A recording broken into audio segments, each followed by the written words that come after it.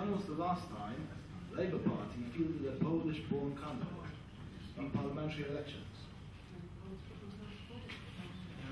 I think it was local council.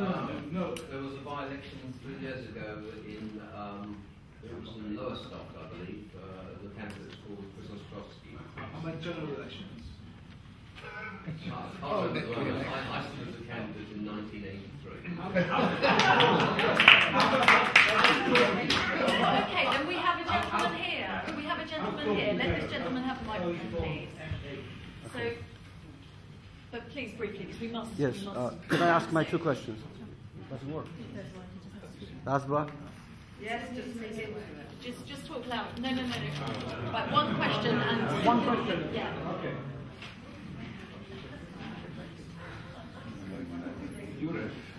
Her Majesty Revenue and Custom, for longer than half a year, is contacting parents asking to prove that their children lives in the UK.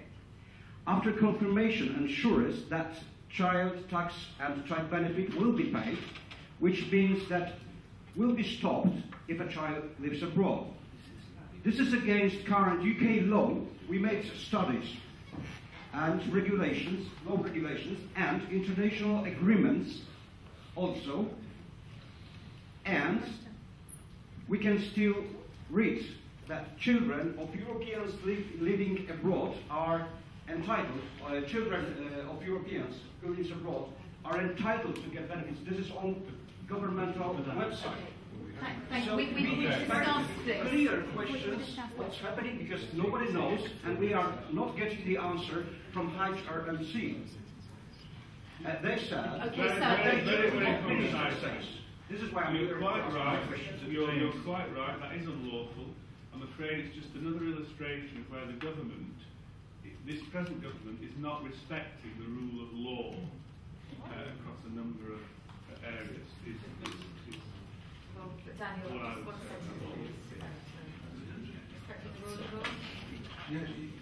Yes, of course we are. We are respectful of the rule of law. Yes. Okay, Andrew, your final thoughts, Poland's this country, just 1 second. Please, sir, please. So in my view, the key issue with Poles is that they have become icons of the loss of control of immigration. When I was a little boy in the 1970s, immigration was an issue. It went away with the 1981 Act, because through the 80s and the 90s, people thought there was total control. It wasn't that there was no immigration, it was that there was control. In the 1990s, once there were the asylum seekers, the issue with the asylum seekers wasn't how many of them, it was that there were people coming that were coming illegally, the bogus asylum seeker debate, because there was a sense that control had been lost. Again, through into the 2000s, after the accession of certain Eastern European states, there was the sense that control had been lost. What people in Britain want, I think, in respect of immigration, is not small or large amounts of it. They want a sense that there is control over it. That was the thing which the Conservatives attempted to convey with their promise of a cap.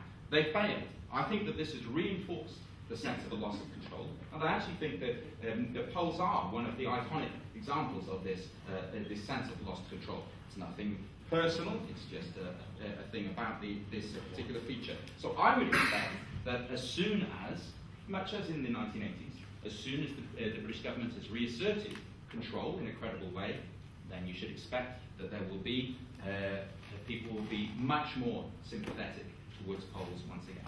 Okay, on that thought, thank you very much to our esteemed panel, and I think, oh, come on, you all had a good evening. Just one word from Agatha, all right? All right, okay. Thank you. Yes, on behalf of our community, we want to say that we do hope that the main political parties start to talk about the contribution that Poles make to the economy, not just here during this conversation, during this panel, but also in mainstream media, because we feel that that is not coming across from the main political parties, and the evidence are overwhelming. We are contributing to the to this economy, and we would like this message to get out. Thank you. You can clap. You can clap. Thank you very much for coming. We really do appreciate this. In terms of the panelists, I know that the media are dying to ask you questions. If you would stay behind and answer and give an interview, that would be much appreciated.